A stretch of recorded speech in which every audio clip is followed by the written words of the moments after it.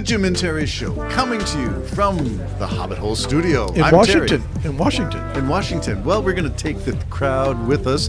And where outside Washington? Well, we're interested in what's going on. The shenanigans in the Congress. Yeah, and there are shenanigans going on in the Congress.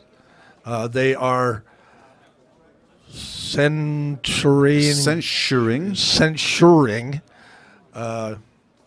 What's his face? Adam Schiff. Adam Schiff. I like Adam Schiff.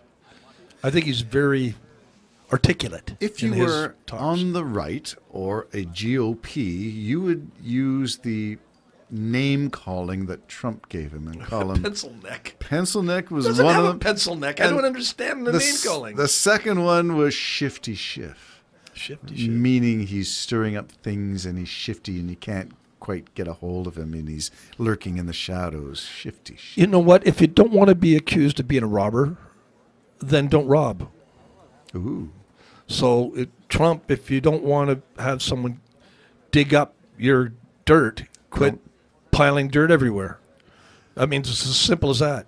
Okay. Try honesty, maybe. Well, let's leave Trump out of it for now. Of course, if we went honesty, we'd have to say he doesn't have a clue about it.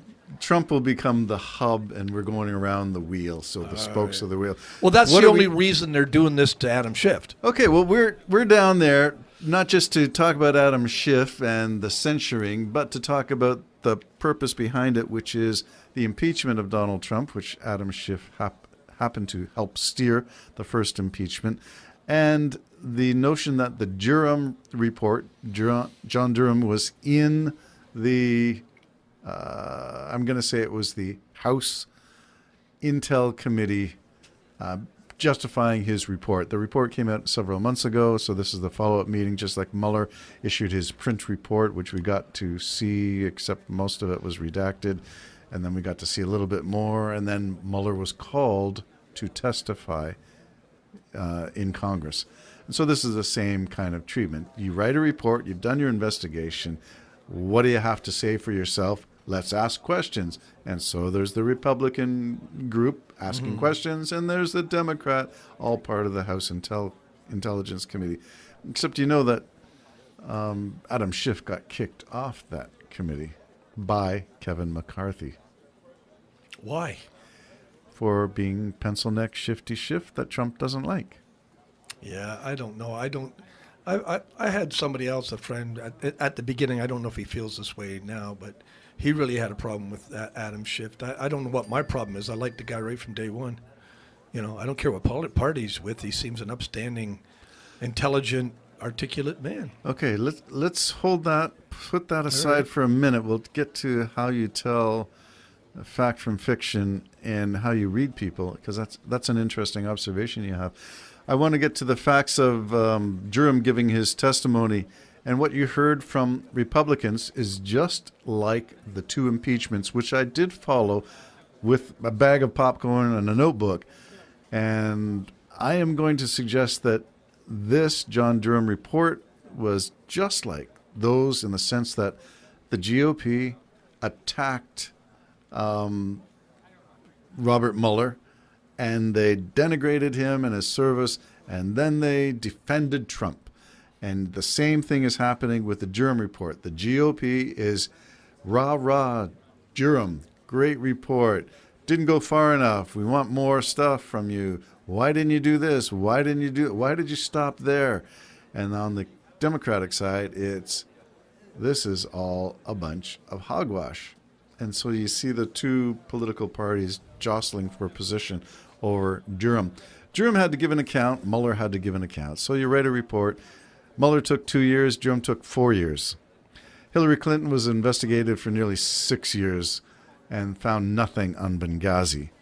And so here's the question. GOP has a history of promising all kinds of dirt. We're going to get to the bottom of this. You're going to pay for this. We know you've done something. We're going to find it. Or as they say about Biden, Biden's corrupt. We know he's corrupt. We're going to find something. He took a bribe, $500,000 he got from somebody. We got an anonymous source who's going to find it, and they're going to share it with us. And how's that going? Well, you know, it's just like that one finger pointing at you, there's 3 pointing back at you. So, you know, the good old party there, GOP, their leader is right off the hinges, and there's. You're speaking of Trump at this point? Yes, but you hauled me in last time I brought his name up. But I'm just saying, so they attacked the other leader, and there's no crime against being different, no crime against having different policies. So if he's committed a crime, I hope they find out, because everybody be equal in the government. Equal before the law. But there is no question, really, about their leader. So they're just deflecting. And it's the same with, Adam Schiff. They're just deflecting. Everything's a deflection because they're so afraid of their uninformed base, and there's a lot of them. They're so afraid of losing them, they're willing to sell everything for them. And that's not to be righteously saved. It's to stay in power and have their positions. It's sad. I really am concerned about the whole country. Sorry, I go flying off. But No. That's fine. I do have some statistics just to compare the two, Mueller versus Durham. Mueller is 2 years. Durham is 4. Durham had 2 charges that actually went to trial, and he lost both cases. Mueller had 37 indictments, 12 convictions. 16 Russian entities were indicted. They said if they had evidence that the president did not collude and was above these charges, they would have said so. They did not say so. So there's evidence, just not enough to meet their standard. Yeah. And that standard happened to be a hand tied behind your back because according to some kind of a letter written by the DOJ, you're not supposed to charge a sitting president. So he couldn't pursue charges. Anyway, what are the 2 charges? Collusion with Russia and obstruction of justice.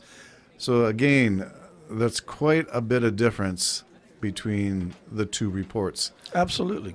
And Durham himself said he did not find anything in contrary to Mueller's findings. Yeah, so there you have it. So if it's stretched out, and if it was Durham's fault, he just stretched it out to make money. Like, do lawyers do that, Terry? They do. Yeah, do they do that? You were going to track the trail from Trump appointing Bill Barr to be head of Attorney General, head of the DOJ. Barr recruiting John Durham, who had a very good reputation prior to accepting this special, what do they call him? Special counselor. Okay. Special counsel. So he took that position. He was not given any constraints. He was told, get to the bottom of this, investigate the investigators, which is go after the Russia witch hunt, quote, also quote, hoax, all the terms that Trump has to say. Well, if you're meeting with Russians, and that's took place in the Trump Towers, if you're meeting with people who are laundering Russian money, Oleg Deripaska. Some that are spies. If you are accepting, what's her name, Maria Butina, who was charged and convicted and went to jail for being a Russian asset. Yeah. And she's going after she's weaseling her way in to influence the NRA, which is a cornerstone. Well, asset's another word for spy. Yes, yeah. Just a spy. Yeah, so all this gets really thick, and what's the result of all this? Well, if you watched any of that Durham testimony, you would have seen the same reprise of GOP likes Durham, but he didn't go far enough. He should have jailed somebody somehow because that's what they promised, right? They're going to jail somebody. Somebody's going to go to jail. If you're Ginny Thomas, the wife of the Supreme Court, Clarence Thomas, you're going to say, well, they're already on barges, and Joe Biden's not really Joe Biden. It's a body double doing Jeepers, Joe. I know conspiracies. Wow, these things go round and round. Anyway, so how do we know? How do we know if? How do we know that John Durham's not a body double, or Adam Schiff or Trump? Maybe they're all somebody's double. Maybe they are. How do I know I'm me? Such philosophical questions we'll have to deal with on another podcast.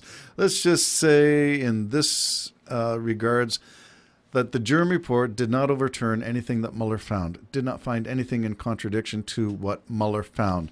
Therefore, the charges of collusion stand. They're charges, not proven in court. How much did it cost for Durham's report? You got me. I'm going And to who say pays? a couple of million. Who Taxpayers' pays? money always pays for this. Yeah, all right. So taxpayers' money went Yeah. for Durham Right. to do something that didn't need to be done, Right. and came up with absolutely nothing. Right. Wow. You know? And that's the way, if I could color the whole tenure of the GOP being in charge of the Congress, it's that way.